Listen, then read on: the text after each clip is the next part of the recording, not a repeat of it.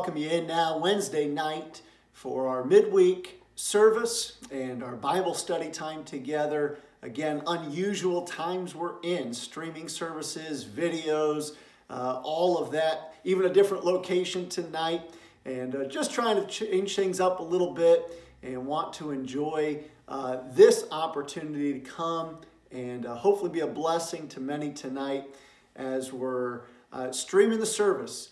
I want to encourage you to remember one another as we're away right now. So many of you done well in making contacts and checking in on people, and I've already received updates over the week of, hey, remember to pray for so-and-so, and remember this family, and let's be sure to contact someone. They're a little lonely. And all of this is helpful, and we certainly appreciate it. Glad to be part of a good church family. Thank you again for this last weekend. Of course, Easter was such a blessing, and I'm glad that we can have services and be able to preach God's word and still have a church family, even in a time of social distancing and all of this epidemic going on. And we'll speak a little bit about that tonight. I do want to remind everybody this Friday at 6 p.m., if you'd like to join us on a Zoom conference meeting call, you could do that on the video where we could actually see one another and the whole church family, or you could even call in on a phone number. Tomorrow, I'll have that link all available, and we'll be emailing it out to everybody. Whether or not you're able to join, you may get that email. If maybe we don't have your email address, you can text this number. Screen, we'll be sure to send you the link as well. And that'll be just a good time tomorrow night just to catch up. Not a formal, that'll be Friday night, but not a formal meeting, not a necessary regimen schedule to it, but more of an opportunity just to get folks together, start talking, keep a dialogue, and want to keep connected over these weeks here in the month of April. I'm really praying and hoping that we can be back together as a church in the month of May. And it seems like signs are positive and optimistic. And I'm not an expert in all of this, and I don't have the answers for what the government may do here in the near future. But I do believe the numbers and the signs are favorable, as in the last few days. We're seeing we're seeing a decrease maybe in the number of overall cases of this virus in our local area. Testing's going up. All of this seems like we may be able to get back to normal again. I can't make predictions on it, but you pray with me about that, and we'll certainly look forward to it. Tonight, I want to introduce a new Bible study theme, and tonight will just be part one of what will be a few to come, and hopefully be more of an engaging time where we can take some perspective on the times we're living in, and at the same time the mission that God's called us to do. I believe with all my heart that the mission of the church has never been more needed than it is in our day today. And that mission is to present the gospel of Christ to a lost world. The mission is to disciple believers. The mission is to be united as a church family.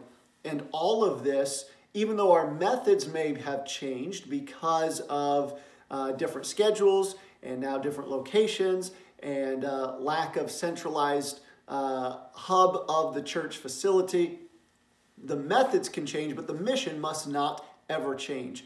And I hope we keep that in mind as we navigate the next several weeks and days to come. Chances are our world, as we know it, the lives and what normal is, may not be the same moving forward. And there may be some new protocols, there may be some new laws, there may be new standards coming around that will start to take effect as a result of what we're experiencing now in our country and world with this virus. And I want to approach that a little bit tonight and simply say this. I'm not a medical expert. I'm not a political commentator. I'm not a policymaker. I'm not an executive director of government or anything of that nature. And I recognize that I don't want to use a platform here for a church or a stream on the video or as a pastor to try to advance any political or social causes. Again, that's not my field. It's not my expertise. I am a God-called preacher. And as a pastor, I think it's important that, that we look toward helping people understand where we are and what may be coming. And my goal tonight and over the next several weeks in our Bible studies is to take a Bible approach, a biblical premise, and teach through that into what may stem as current events or cultural issues, and take God's Word and apply it so that we can know how we're to live in these days. And I think it's important as a Christian that we don't ignore what's going on around us. I am concerned, frankly, as just one person in this grand scheme of what's going on around us. I'm concerned for the well-being and the health of people, and I'm concerned for the economic climate that we're living in as businesses are shutting down and people are off work and unemployment's going up. And I'm concerned about the political powers and public control that's taking place. There's a lot of things that we could say are concerning, and maybe you share them and maybe you have different views. Again, I'm not trying to push one particular view or another, but I do believe that times are changing. Just as the world that my grandparents and their parents grew up in changed in the 1930s, 1940s, World War II era, when America, of course, went to war, and all of these things changed in our country with business and manufacturing and the labor force, let alone the military experience, and then people coming back and integrating back into society. We call it the greatest generation. And yet, undoubtedly, things changed that will never go back to certain what was normal prior to the war. Some things changed for the good, some things maybe not so good. We've seen changes even in our own lifetime, pre-9/11, now post-9/11. My children will grow up in a world having never known what it was like before the World Trade Center attacks there in September the 11th of 2001, and where terrorism now is a threat. And our nation, our world changed after that event. Securities and different measures and protocols and policies and politics and all of that changed because of one event. And I'm looking at where we're at today in our world and believe a little bit that this virus pandemic will change our new future and what we perceive as normal. So with that, as we embrace changing times and uncertain climate, by the way, that's always been part of the world. It's always changing and always unpredictable. We need to learn to find something that's stable and grasp onto it and take something that will never change and shape and pattern our lives by it. If we as Christians, or really any people, try to live according to what's always changing, if we grab onto the economy, well, that's always changing. Don't run your life according to job and economics and financial status. It's changing. We shouldn't run our life according to the political climate. It's always changing. Not run our life according to social status. Why? It's always changing. Yet there are some things that never change. Of course, God's Word never changes. God's commandments never change. God's promises never change. God's principles, they never change. And these are things I believe firmly that we need to learn to grab onto and to shape our lives after and to live for. With that in mind, I invite you to take your Bible to Daniel chapter number 1. Daniel chapter 1, tonight just part 1 of what will be a few weeks here in a series that I'm going to entitle this, Righteousness in Babylon. Righteousness in Babylon. Now, Babylon in the Bible times, in the book of Daniel, was a world empire. It was cresting toward its peak of greatness and prosperity and world-renowned acclamation. Babylon was now under control of Nebuchadnezzar. He was the king. History tells us that Nebuchadnezzar was the most powerful and most dominant king of the Babylonian Empire. one of the world's greatest civilizations. This is where great prosperity, great wealth, great global conquering took place in this Babylonian Empire. This is where scholastic achievements and arts and sciences and all of the world's knowledge started taking place in Babylon. Of course, a religious climate started to grow and rise in Babylon. It was a very multi-religious experience with all kinds of polytheism and multiple gods and idolatry and people with false temples and worship practices and pagan experiences. This was the Babylonian Empire, and frankly, it was a godless, wicked society, but in the world's eye, it was a very prosperous and very great people. Again, great in their political experience, and great in their financial gain, and great in their conquest and military might, and great in their education and social practices, great in the arts and the culture, all of that. Yet in God's eyes, we would maybe look at that and say that was a very wicked people as well.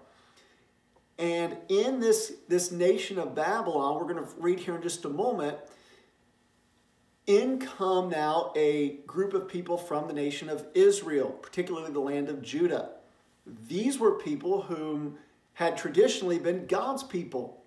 They were those who feared the Lord. They were those who obeyed the Mosaic law. They were those who were the descendants from all the way back to Abraham, coming out of the wilderness and through the promised land, and now through a series of kings from David and his line all the way down, even after the nation split. The people of Judah traditionally were those who feared God and kept his commandments.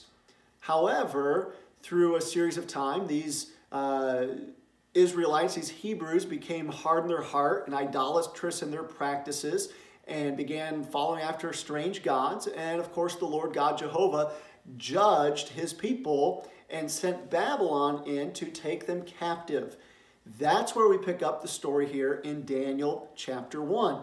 And I'd like you to maybe read along. I'm going to put the words up on the screen. You could follow. But Daniel chapter 1, the Bible says, in the 3rd year of the reign of Jehoiakim, king of Judah, came Nebuchadnezzar, king of Babylon, unto Jerusalem and besieged it.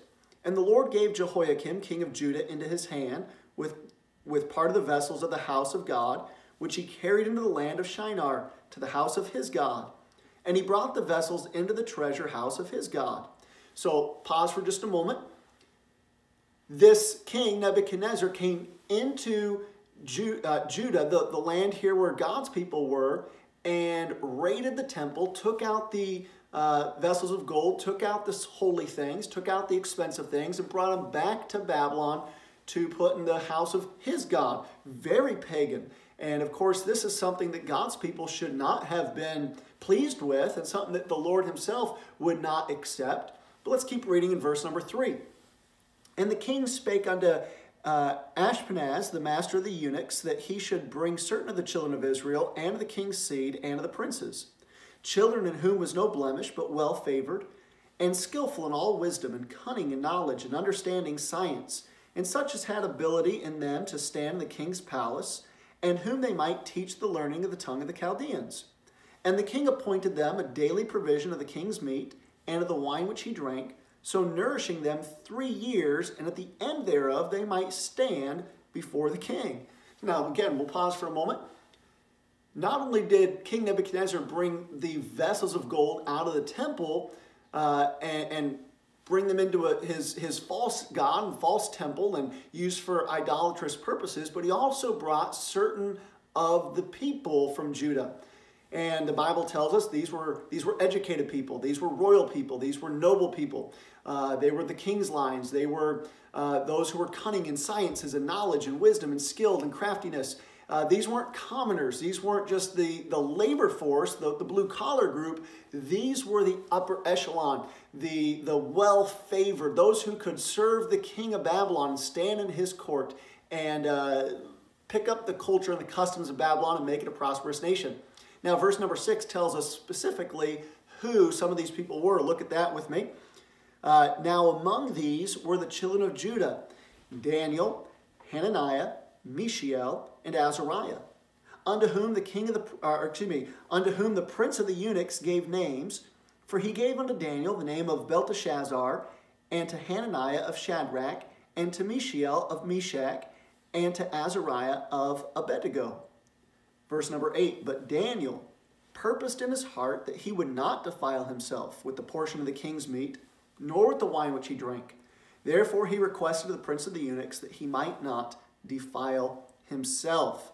Now, why does it seem as Christians that sometimes we are always fighting an uphill battle? Have you ever felt that way?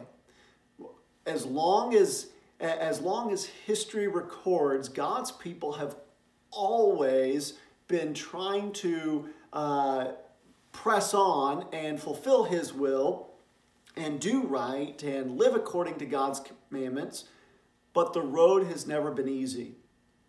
Some may think, well, because we're Christians, God should just make everything that much easier for us. If we're saved and we're living after the Lord, shouldn't He just make our way easy and give us a good life and give us peace and prosperity in everything that we do? But that's not the case that we find both historically nor biblically, and it's not in the nature of God. We recognize this, that our people, Christians, God's people, have always been mocked. They've always been disbelieved. This is why you can take God's word and try to share it with somebody and sometimes get scoffed at or told that you're believing a lie. God's people have always been ridiculed or persecuted and martyred and chased away, marginalized and mischaracterized and wrongfully labeled. It's amazing what people really think, what the world's perception of what Christians are. Some think we're a cult. Some think that we're a fairy tale group. Some think that we're using church or God as a crutch just to get through the ills of life. And all of this is natural in the world's view of Christians. But I want to encourage us tonight that we as Christians have the right view of the world and also the right view of God. So in these lessons, Righteousness in Babylon, I want us to take a biblical worldview of the times that we live in, the circumstances that we're involved with, and our response to it. We recognize this: the world will never treat Christians, God's people, the way that we're to treat them. In other words, Christians should always influence and treat the world better than we would ever expect to be treated. After all, look at what they did to Jesus himself. If the world did not receive Christ when he came as a man, and they ultimately killed him, the religious crowd and the political crowd nailed Jesus to a cross, what more do you think they would do to us as believers? Why would we expect to be treated any differently than Christ? Why would we expect our lives to be any easier? So tonight, I'm going to just give a brief introduction to this idea of righteousness in Babylon. And then over the next few weeks, maybe unfold some practical ways that you and I can live in a wicked land and still make a difference. That's what the book of Daniel really is about at its core level. The whole book teaches about a group of people who were brought into a wicked land where they still decided to serve the Lord, and God blessed them. And not just them, but God blessed the land itself. God blessed this wicked nation of Babylon because his people decided to do right. Now think for just a moment. The land that we live in, and I love our country, and I love our state, and I love the communities that we live in, but from coast to coast and border to border, I believe you could say with me that America is not the sanction of a Christian nation that you and I would want it to be. Or maybe that we would show historically we have been. America has a lot of faults. There is plenty of pagan practices even in our own country. Sadly, there's a lot of wickedness. There's a lot of anti-God activity. There is what seems to be more and more of a suppression of God's people and more uplifting of humanism and secularism. And ultimately it comes down to anything that's anti-God and anti-Bible has been elevated to a place of almost distraction, just trying to get anything away from a semblance of righteousness. So I want to use these lessons to kind of correlate the idea, how did Daniel and what we know as Shadrach, Meshach, and Abednego, how did they live, and not just live and survive, but they actually thrived and prospered? How did they do it in a wicked land of Babylon? How did righteousness prevail despite the surroundings of such political and social and religious downfall in the land of Babylon? How did God's word prevail even when it was against the law? Now, I'm not trying to make direct comparisons to say that America is the next Babylon. I'm not saying that our president is King Nebuchadnezzar. I'm not saying that you and I will be faced with the same decisions that Daniel was, as far as laws saying you can't pray and a den of lions is the consequence. That may or may not happen in our lifetime. But I do believe that righteousness still must learn to prevail, whether in Babylon, in America, thousands of years ago, or today in 2020. Righteousness has to move on, and God's word has to be true. If everything else around us is changing, may we as believers learn to, again, hold on to what doesn't change. I want to give 3 simple statements tonight by way of introduction to these series of lessons. Number 1, we're going to look at God's sovereignty. God's sovereignty. The sovereignty of God means that God is in control. I heard somebody once give a definition to say, God does what God does because God is who God is. And that kind of sums up his sovereignty. He is in control, and he's the ultimate authority. I like this statement. It's helped me a lot over the years. Anything that's outside of our control is in his control. Right now, this virus, this pandemic going around, it's certainly outside of my control. And it's really outside of any human's control. There are political powers looking for control. There are medical powers looking for control. There are state and local and national powers looking for control, but nobody has that. What I would say then is, if it's not in our control, well, it's in God's control. And if it's in God's control, then it's in a good place. God is sovereign. And God is still in control when it seems like we've lost everything we've worked for or that we've once had. Remember this, God is still on the throne. When it seems like the world is quickly changing and we have no security, God is still in control. Think about Daniel for a moment. He was living in the land of Judah. He was living in God's land. And now, taken over by Nebuchadnezzar, he was carried away to Babylon. Strange land, different language, different culture, anti-God society. How did Daniel navigate his way through this? How did he rise to the level of God's blessing that he found? How did Daniel make a difference in such a wicked place? By the way, Daniel never turned the nation of Babylon to righteousness. They never saw national revival.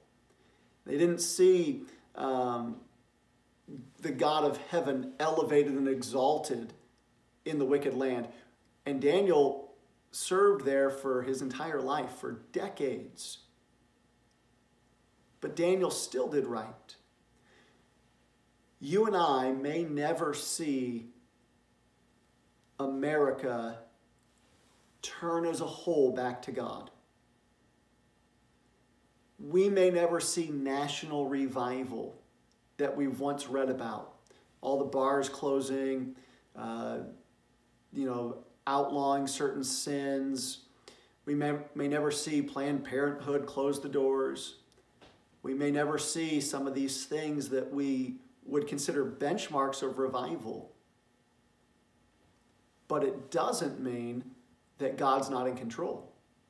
And it doesn't mean that God's not using us to make a difference where we're at. Much like Daniel, he was brought into a wicked environment. I wonder if God is, in his sovereignty, put us where we are in the middle of America in the year of 2020, in the midst of uncertain times. Why would God let us live here? I wonder if it's because he's got a purpose.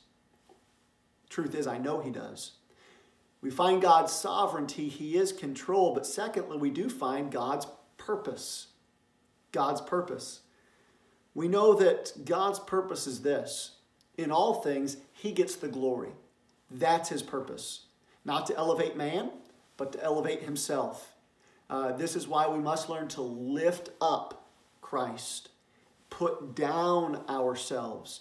There's no human reasoning, no elevation of man's status that is going to prosper this land. It must be God being lifted up. And God's purpose is that he gets the glory. Please remember this. Regardless of how economic times turn for us, regardless of how the health crisis turns for us, regardless of what political powers may rise and fall, if God doesn't get the glory, then we as Christians have failed. It does not matter who sits in the White House. It does not matter who sits in the job market. It does not matter what accounts are in the bank. It does not matter how many hospital beds are full or empty. If God's not getting the glory, we have failed. Please never think that God's purpose is just to give prosperity to the land. God's purpose is that he gets the glory. And if it takes a virus, and if it takes political or economic downfall for him to get the glory, he will get the glory. Please remember his purpose. And we know his purpose is that his light would spread. God calls himself the light of the world. And he wants his light to spread. He also calls you and I the light. And that's why in Matthew chapter 5, he calls us, let your light so shine before men. That's his purpose. He wants us to shine. He wants his light to shine, and he wants his gospel preached. God's commanded for us as Christians to preach his gospel everywhere, whether it's by way of video closed to the public, whether it's in churches and buildings all around our country, whether it's door to door, down the street, whether it's at a local restaurant or a gas station or a place of business. God wants his word preached, and that is his purpose. Then we find, thirdly, God's plan. What is his plan to fulfill his purpose so that he gets the glory? Because he's sovereign. His plan is this. He uses his children to influence the darkness. That's God's plan. We can go all the way back to the book of Genesis. Every time that God did something world-changing, he used somebody to go into the darkness and make a difference. Remember Joseph, who was the son of Jacob, the son of Isaac, the son of Abraham. Joseph was sold into slavery, and where did he end up? He ended up in the land of Egypt. Egypt was a wicked land. Egypt was soon facing a famine that would have destroyed civilization. But God used Joseph in a miraculous way to influence that society and to save them from destruction. God didn't make Egypt come to Joseph. Rather, he made Joseph go to Egypt. God wants us. He wants to put us in a place where we get to influence, where we as light get to make a difference. all through the New Testament. That's where the gospel spread. Everywhere Paul went and Peter went and the early church disciples and the apostles, as they took God's light into the darkness. It wasn't always comfortable. It wasn't always convenient, but it made a difference. And I believe with all my heart that God's plan for you and I is to take our light and shine it into the darkness. Just as much as it pleased God the Father to bruise his own son Jesus. Why? So that he could save the world. Don't you think it also pleases God to put us in maybe unfavorable conditions so that we can send out his light, so that we can fulfill his purpose? I'll be honest with you. I wish that we didn't have to go through this virus thing. I wish we didn't have a shutdown of businesses. I wish we didn't have hardship of staying away from each other. But I believe that God has a purpose, and his plan is he's going to make it a little bit dark, a little uncomfortable, so that his light can shine brighter. And that's why we must be sensitive to his leading. We'll find next week how Daniel allowed this dark influence of the nation of Babylon to allow his light to shine and make a difference. And these are the things I want us to be mindful of. I'm going to pause here tonight and then ask you to join in by next week as we come back and kind of start taking shape. But tonight, a little bit of introduction, a little bit of maybe just kind of setting the scene of where we're going. If you would understand the idea that Daniel made a difference in Babylon. Okay, righteousness always makes a difference.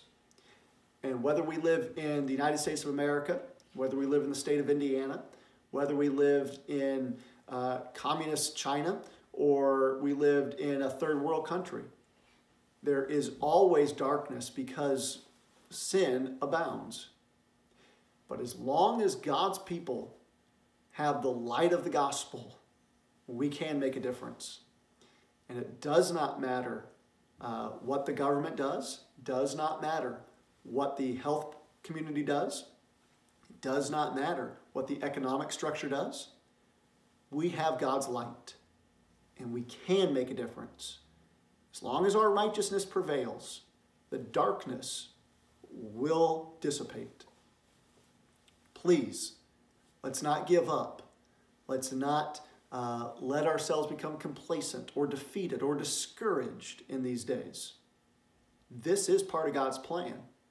And I want us to be mindful that God can use us. I'm going to pray tonight, and I'll ask you to even consider, what is it that God wants to see in your life?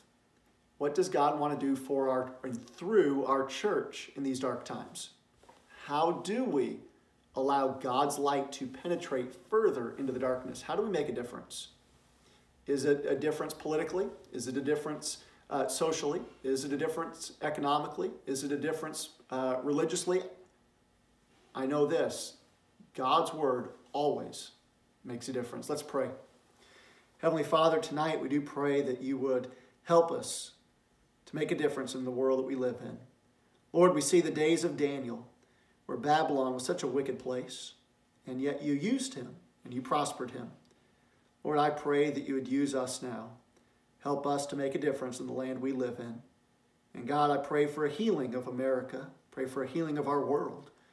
God, that you would get the glory through all of this, and that you would use we as your people to certainly influence those around us, and as light to overpower the darkness. We ask for your power to do so. We love you tonight. We pray in Jesus' name. Amen. I want to say thank you for watching the service tonight. Let's have a great week ahead. If you need anything, please let me know. God bless. Good night.